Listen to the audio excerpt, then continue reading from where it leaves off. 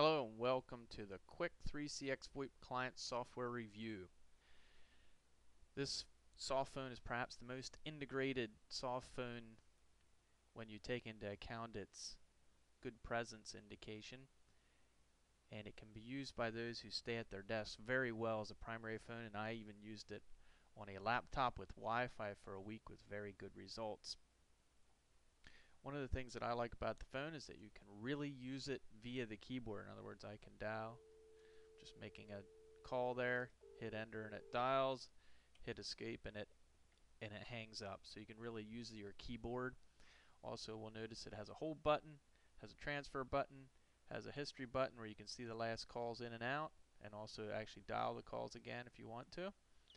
It does lack a simple redial button, but I wouldn't say that's a real big drawback. Also has a mute button so that you can mute your side of the conversation. Also has a volume control down here and the pickup or dial and hang up button. Also you can dial with the mouse if you want to, and also if you want to dial other extensions you can just click on them over here in the presence area. Then if we look along the top here, once again we have the make call, the hang up, transfer a call, and an interesting button here, transfer to voicemail, so the person's phone doesn't ring at all. We have the hold button once again. Then another thing, once a phone call is established, you can just click this to record the call and then click it again to stop recording. Very nice. Doesn't give any indication to the other party, but a very nice way to silently record a call and make sure that you obey laws in your area, of course. And also we have another button here. This phone can be used, this soft phone can be used as presence indication only, or as totally as a phone. Then another item we have here is the away or busy and away. If you click the away, you'll notice down here that the light on your phone and everyone else's phone will go black to let them know you're not there. Click it again and it turns back to green. And green means that you're available, of course. And if we make a call here, we'll notice something else. You'll notice yellow means that the phone is busy, and red means that the phone is not even plugged in or it's not logged into the PBX. Alright. Speed dials are nice to use, and those speed dials, if we just scroll down here, we'll see them. You just click on them and they'll dial that number. Double click on them. They are a little clunky to add. If we go up here, speed dials, you would expect that you could just enter numbers like in Excel, but you can't. You have to click add first, then click up here and type in your number. Hit enter. I don't know that there's a way to import, but once again, that's how you enter speed dials. And you can, we didn't follow through here, but this turns off showing extensions. This turns on and off showing SIP trunks or PSTN trunks, and this turns off whether or not speed dials are shown. And also, if you want to add more indication, you can click that. It adds another column. That's really all it's doing. It doesn't have a real nice way to just drag the size. You're really adding or removing columns there. Setup is very simple. Basically, all you need to do is type in the IP address of the 3CX PBX, type in the extension, type in the PIN, and really, it will log in and be ready to go. Another thing that's really nice is if we go into File, Preferences, right down here you're going to notice that we can notify an external program, so an internal call, incoming call pop. The outgoing, there's also a driver installed so you can make outgoing calls from Outlook without any additional software. If you want to use the incoming with Outlook, you're going to need a program such as Identipop, and you can Google that to see what it is. But there's other programs like that, but that will go between Outlook and the 3CX Voipclient.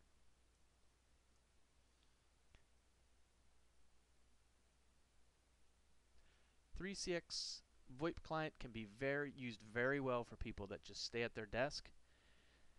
Customer service reps, service managers, salesmen that need to walk around likely will not like to use this software Voipclient, and one of the reasons is not very good remote headset support. In other words, with a hard phone, I'm used to walking around pressing a button on my headset that picks the phone up. I don't know that there's a good interface for that. I've seen different people asking that, but I have not seen anyone that actually does that. So if somebody's at their desk most of the day when they're working, I think they could use the 3CX VoIP client as their primary phone. If they get up away from their phone and back to their phone, then they probably want a hard phone with a headset or a wireless headset. Another thing the VoIP client doesn't do, which is not surprising, is that it does not do video calls. If you want that, I suggest you take a look at Xlite. But note, you're going to lose a bunch of things like call recording, presence, that type of thing. Another thing that a lot of people note is it has an awful ringtone. If you have this set to ring on your speakers of your PC, your coworkers may dive under nearby desks to escape the awful sound. In all seriousness, that's probably one of the few problems with this, and it could be remedied by changing a WAV file, which I just have not got around to doing. But if you're going to use this thing, you're going to want to use a good headset. I suggest something like a Plantronics you can get for around $20, but if you get a good headset, it will work nice. Every now and then some people have their volumes up too high. It feeds from the earpiece to the mic, so you might have to keep that volume down just a little bit. Another thing we've noticed that 3CX VoIP client does not work very well with Vista. We've noticed many cases of one-way audio. The person can't hear you when you call them or they call you. So I would suggest if you're going to do a big rollout, avoid Vista. Another thing is this VoIP client can be used on a remote laptop connecting to your headquarters. And I would suggest using a VPN to make sure it works every last time. There is also a built-in tunnel I have not had much success with, but it does work.